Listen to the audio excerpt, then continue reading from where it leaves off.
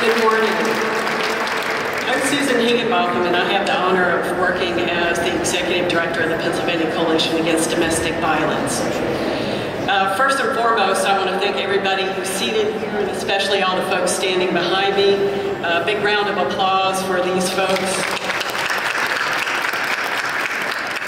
And I will share a few remarks in closing, but first I'd like to welcome Senator Tom Killion, who represents the 9th District, Chester and Delaware counties. He has championed our domestic violence homicide prevention as the prime sponsor of Senate Bill 501. Please give a warm welcome to Senator Killion. Thank you very much.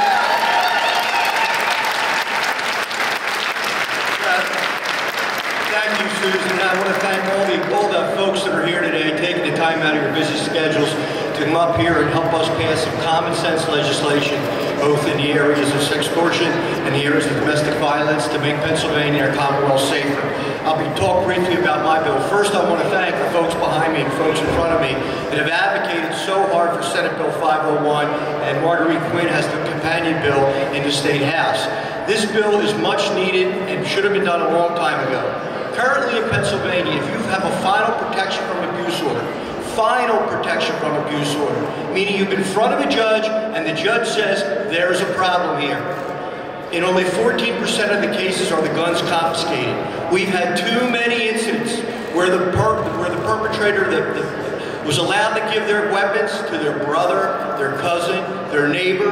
They went and got them back and committed homicide. We have to stop that. Senate Bill 501 is common sense.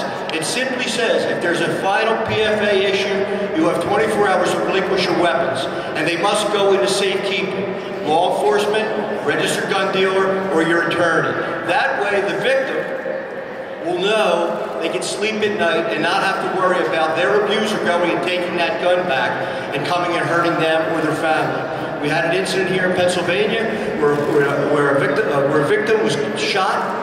Her 2-year-old son was killed while she watched from a perpetrator who went and got the gun back from a relative. This bill is so much common sense that it passed out of the Senate unanimously, both in the committee level and in final passage.